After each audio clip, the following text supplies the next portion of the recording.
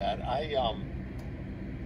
to be honest with you, it's just a reminder of how privileged it is and what an honor it is to be involved in this game, to represent this institution, and to, be the head coach.